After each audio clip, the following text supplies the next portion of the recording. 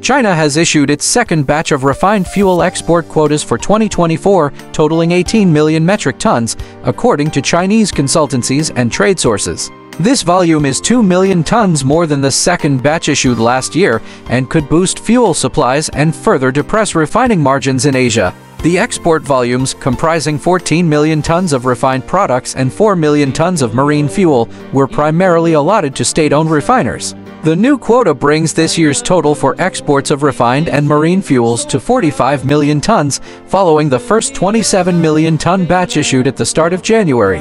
Emma Lee, an analyst at ship tracking firm Vortexa, said the increased volume year-on-year is likely due to higher demand for jet fuel from the aviation bunkering sector, which is also counted as exports. China could also issue smaller batches for the rest of the year to avoid a large year-on-year rise.